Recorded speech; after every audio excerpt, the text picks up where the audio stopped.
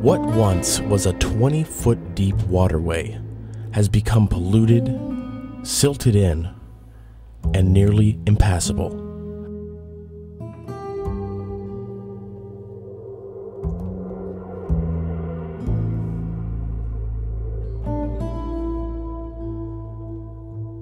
The once thriving river community of Palo Verde attracted recreationists and outdoor enthusiasts from all over the western United States. This former splendid waterway is today accessible only to the most minimal craft.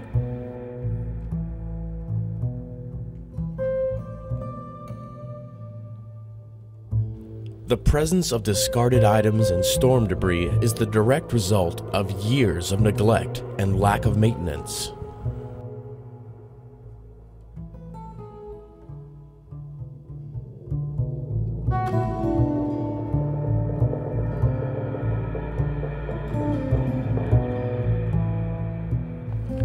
The U.S. Environmental Protection Agency has identified 3 bacterial pathogens which are recognized public health hazards.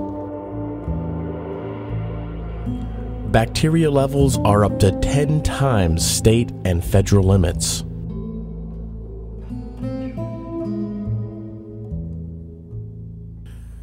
Imperial County health officials have posted notices warning the public to avoid contact with these waters.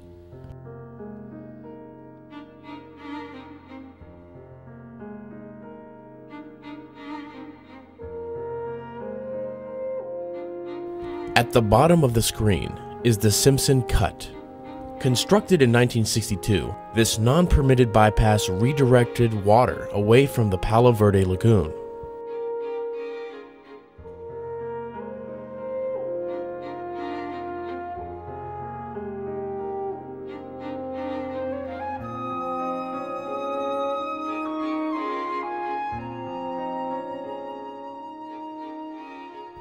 The combination of a decrease in water flow, a drop in water level, and the silting in of the lagoon has affected access to the water and has resulted in the near abandonment of waterfront properties.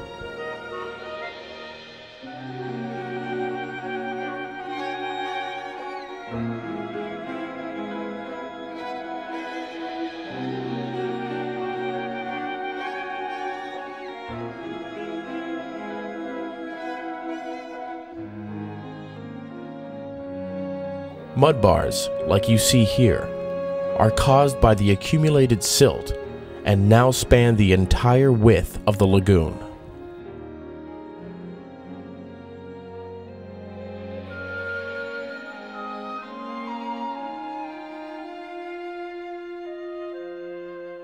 In 1988, the depth at this point was measured at 11 feet.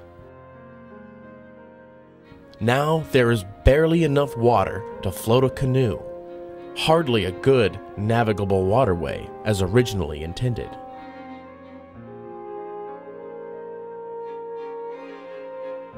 South of Palo Verde, the man-made waterway is virtually impassable.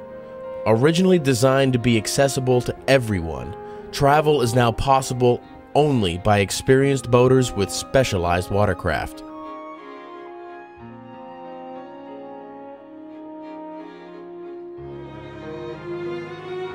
Invasive vegetation has reduced the width of the channel by over 50% for almost its entire length.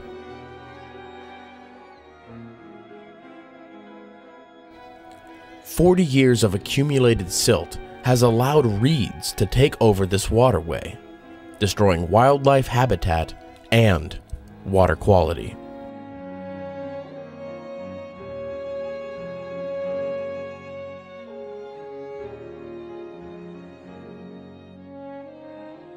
The waterway is littered with significant hazards including boulders, concrete, and sediment deposited by flash floods. Appropriate maintenance has not been performed to address these issues for decades. This view shows us the confluence of the Palo Verde Lagoon waterway and the original Colorado River channel at Pretty Water. The Bureau of Reclamation's design intended water from the lagoon to be diluted by fresh water from the Colorado River. 40 years later, this no longer occurs. Pretty water is completely silted in, taken over by invasive reeds, and has no flow. The massive blockage at Pretty Water means that the original river channel has become merely an extension of the Palo Verde Lagoon, thereby eliminating access and posing a public health risk to any and all users to the south.